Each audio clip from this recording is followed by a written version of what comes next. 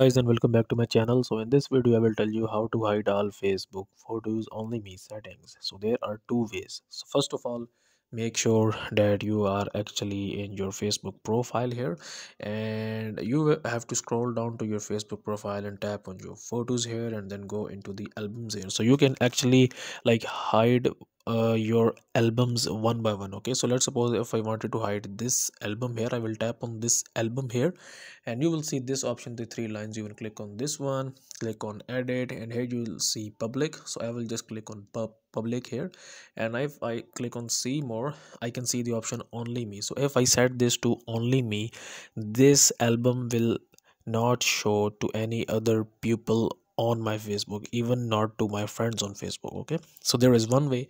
So the second way is actually, if you go back here and go into your profile, tap on settings, and then settings again, tap on your profile settings again, and then tap on your profile and tagging here, and then you have to change this option, who can see posts you are tagged in on your profile.